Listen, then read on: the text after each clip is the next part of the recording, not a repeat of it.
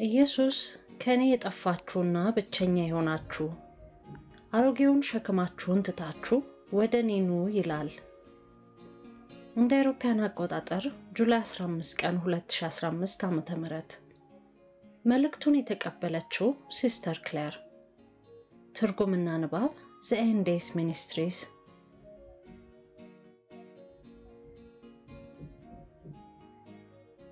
ኢየሱስ እንዲህ በማለት ጀመረ። ለሚወዱኝና በእኔ ዓላማ ውስጥ ለሚንቀሳቀሱ ሁሉ መልካም የሆነውን ነገር ከማሟላት ወደ ኋላ ያልኩበት ጊዜ የለም። ሰዎች ናቸው እንጂ የሚተዉኝ፣ እኔ ማንንም አልጥልም። ፀሎታቸው እነርሱ በፈለጉትና ባሰቡት መንገድ ካልተመለሰላቸው በእኔ ላይ እምነት አይኖራቸውም። ይህ ነው ብዙዎችን ከኔ እንዲሸሹ ያደረጋቸው። ምን ያህል እንደምወዳቸውና ምን ያህል የማያልቅ ጥበብ እንዳለኝ አያውቁም። በህይወታቸው ውስጥ ሰይጣን በፈጠረው ብልሽት እኔን ይወቅሳሉ። ወደኔ መተው ደግሞ ነገሮች እንዲለወጡ በማሰብ ይጸልያሉ። ነገር ግን እኔ እነርሱ በጠየቁት መሰረት ልመልስላቸው አልችልም።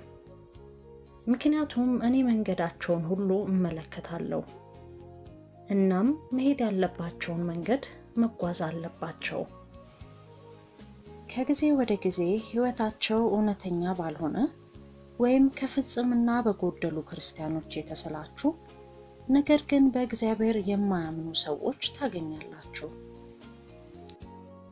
ቢሆንም በእግዚአብሔር የሚያምኑቱ በጣም መጥፎ የሆነ ነገርን ሲያደርጉ ምንም ሳይባሉ ይታለፋሉ።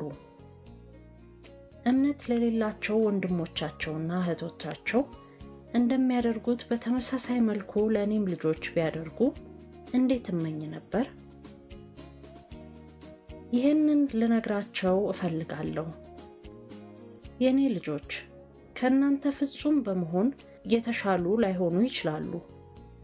ነገር ግን ምህረትን ያገኙ ናቸው። ደግሞም እጅግ ብዙዎቹ በእኔ እርዳታ ለመለወጥ ጥረት እያደረጉ ናቸው። ብዙ ጊዜ በክርስቲያን ህይወት ጀርባ ምን እየተካሄደ እንደሆነ አታውቁም። እኔ ሳላገኛቸው በፊት ምን አይነት ሰዎች እንደነበሩ አታውቁም። ጌታ እኔ በዚህ ጊዜ ራሴን አሰብኩ። እንዴት የሚገርም ነው። ጥሩ አልነበርኩም። በፍጹም ጥሩ አልነበርኩም። ራስ ወዳድ፣ ኩራተኛ፣ በቁሳቁስ እጅግ የተተበተብኩና ሰዎችን ለማስደነቅ የምጥር ነበርኩ። የልብ ጓደኛ እንኳን ለመመስረት ማልችል፣ ፍቅር መስጠትና መቀበል ማልችል ነበርኩ። ነገር ግን ጌታ ሲያገኘኝ በውስጤ አንድ ነገር ተቀየረ። እርግጥ ነው እኔን ለመለወጥ ብዙ ዓመታት ፈጅተውበታል። ነገር ግን ሊለውጠኝ ችሏል። በእርግጥ ፍጹም አይደለሁም። አሁንም ችግሮች አሉብኝ። ቢሆንም ግን መጀመሪያ እንደነበርኩት በፍጹም አይደለሁም። ፍቅር ነው በህይወትሽ የገባው። በህይወትሽ ሙሉ ስታልሚው የነበረው ፍቅር፣ ቅዱስ የሆነ ፍቅር፣ አፍቃሪ የሆነ ጓደኛ ነው ያገኘሽው። በእውነትም በህይወትሽ መጥቼ እኔ ማን እንደሆንኩ እንዲሁም አንቺ ደግሞ ለኔ እጅግ በጣም እጅግ ልዩ እንደሆንሽ ገለጥኩልሽ። ከዚያ በፊት እንደዛ ማንንም ቀርቦሽና ደግሞ ማንንም ተረድቶሽ አያውቅም። እኔ በልብሽ ውስጥ እስከገባ ድረስ በህይወትሽ ደህንነት በፍጹም ተሰምቶሽ አያውቅም። ስለኔ የምታውቂው ነገር ቢኖር ከጥርጣሬ ትንሽ ባለፈ መልኩ አምላክሽ እንደሆንኩ፣ ነገር ግን ካንቺ ጋር ዝም ብዬ ወዲያና ወዲህ የምሄድ እንጂ ከዚያ ባለፈ ምንም የተሻለ ነገር ያለኝ፣ ይሄውም የምመራሽ፣ የምጠብቅሽ፣ ስለ መንግስቴ የማስተምርሽ እንደሆነ አታውቂም ነበር። የቤተክርስቲያን ልምምዶችሽም ከሌሎች ልምምዶችሽ ምንም የተሻለ አልነበረም። በቤተክርስቲያንም ቢሆን ክርስቲያን ካልሆኑት ህብረተሰብ ከተቀበሉሽ ውጪ በተለየ መልኩ ምንም ተቀባይነት አላገኘሽም ነበር። አንድ ያደረግሽው ነገር ቢኖር ከእኔ ጋር የግል ህብረት ማድረግ ነበር። የልብሴን ጫፍ ነካሽ። ከቀን ወደ ቀን በዚህ አይነት መንገድ በቤተክርስቲያን ውስጥ እንኳን የደረሰብሽን መጥፎ ነገር እንድታልፊ ያደረገሽ።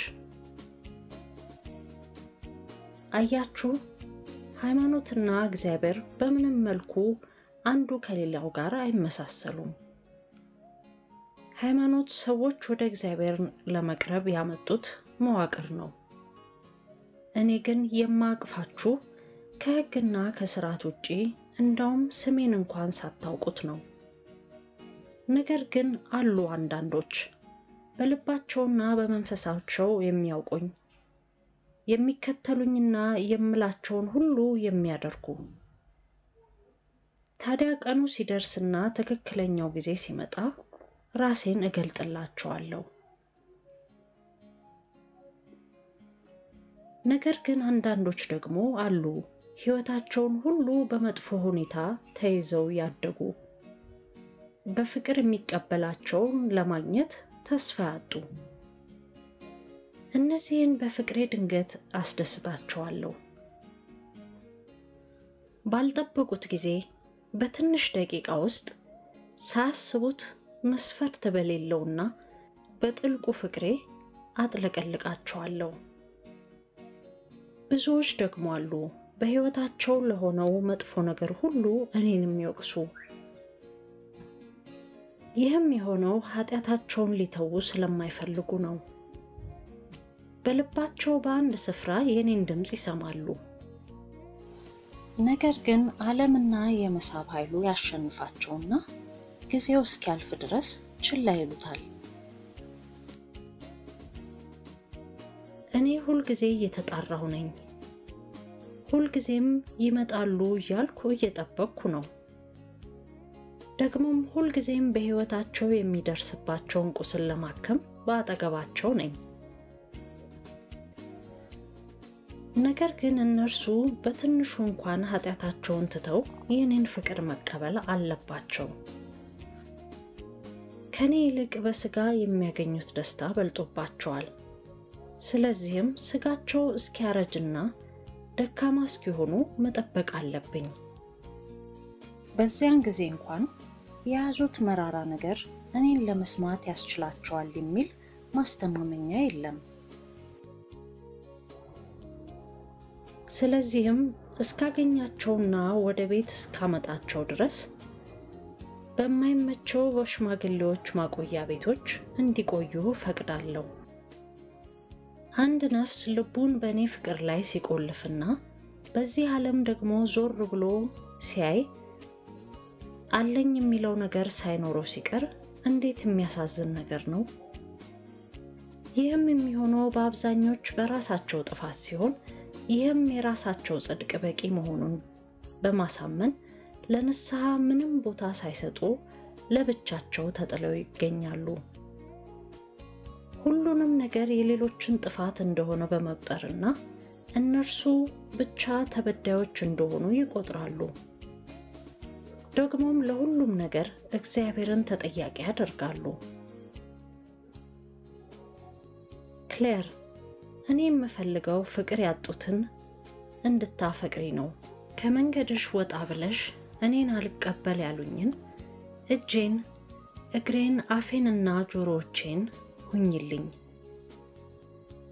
በዛች በመጨረሻዋ ሰዓት ምክንያቱን መንገር እችላለሁ። ባይገባቸው እንኳን ደግነትሽን አስታውሳቸዋለሁ። ከብዙ ጊዜዎች ይህኛው ጊዜ ለመቃወም የመጨረሻው ነው። ጥልቅ የሆነውን ኃጢአታቸውን በመረዳት እንዲሁም ለእኔ እንዴት ልዩ እንደነበሩ እጅግ ልዩ እንደነበሩ በተለይም ወደ መንግስተ ሰማያት ለዘላለም ከኔ ጋር እንዲገቡ ለማድረግ ስቃይ መቀበሌን በመረዳት በእንባ የሚታጠቡበት ጊዜ ነው። ሀብቴ አድርጌያችኋለሁ፣ አፍቅሬያችኋለሁ፣ አቅፌያችኋለሁ፣ ስለዚህም መለያየት የለም። በእነዚህ የዕድሜ ክልሎች ነው ብዙ ነፍሶች በዚህ አይነት መንገድ እንዲያመልጡ የሚደረጉት። ለዚህ ነው ሁልጊዜ ፍቅር ያጡትን እንድትወጂ በቋሚነት የማስጠነቅቅሽ። ሀብት የነበራቸው እንኳን ቢሆኑ እነዚህ ናቸው ከሁሉም ይልቅ ድሆች። ጌታ እስራኤሎች እንዲያደርጉ ስለታዘዙት መጥፎ ነገር ሁሉ ትወቀሳለህ። ወታደሮቹ ወንዶቹን ሴቶቹንና ሕፃናትን እንዲገሉና ከአንድ ከተማ ፍጹም እንዲጠረጉ ስታደርግ ለምን እንዳደረከው ምን እንዳደረክ ጥቂቶች ለማወቅ ግድ የሚላቸው ይመስላል። ሰዎች ያንን ምንም ሊረዱት አይችሉም። ለዛም ነው እነርሱ አንተን እንደ ጨካኝና መጥፎ አምላክ የሚቆጥሩህ። ምክንያቱም እነርሱ ለሞሎክ መስዋዕት ለማቅረብ ሕፃናትን የቀላ እሳት ውስጥና በብረት ሳህን ውስጥ ሲከቷቸው በድንጋጤ የተሞላውን ልብ የሚሰብረውን የሕፃናቱን ጩኸት አልሰሙም። ደግሞም ሰዎች ከእንስሳት ጋር ትክክል ያልሆነ የግብረ ሥጋ ግንኙነት ሲፈጽሙ እንስሳት እንኳን ከክፉ ተግባራቸው እንዳያመልጡ የተደረጉበትን አላዩም። እንዲሁም ሴቶች የአምልኮ ሥርዓት እንዲፈጽሙ ከአጋንንት ጋር ግንኙነት በማድረግ የክፉን ልጅ ሲጸንሱና በአጋንንት ኃይል ሲሞሉ አላዩም። ሕዝቤ በሕይወት የሚገኘውን ሁሉ ለምን እንዳጠፋ ብዙ ዘመናት ስላለፉ የሚታወቀው እጅግ ጥቂቱ ነው። ይህም ቢሆን ግን በቃሌ በወቅቱ የነበረው ክፋት ፍጹም ሊጠገን የማይችል እንደነበረ በግልጽ ተጠቅሷል። እናም አሁን የኖህ ዘመን እየመጣ ነው። የኖህ ዘመን እንደነበረ ሊሆን ነው። አዎ፣ ማንኛውንም የተጣመመ ድርጊትና ክፋት በሕግ ሊፈቀድ ነው። ጨቅላ ሕፃናትን ለወሲብ ማፍቀር፣ ከእንስሳት ጋር ሩካቤ መፈጸም፣ ወንድ ከወንድ ሴት ከሴት ጋር ሩካቤ መፈጸም ሁሉ እየመጣ ነው። የኔ መምጣት እርግጥ እንደሆነ ሁሉ ይህም በእርግጥ እየመጣ ነው። እስካሁን ተቀባይነት እያጣ ቢሆንም ሁሉም እዚሁ አለ። ይህም ተቀባይነት ማጣት ለብዙ ጊዜ አይቆይም።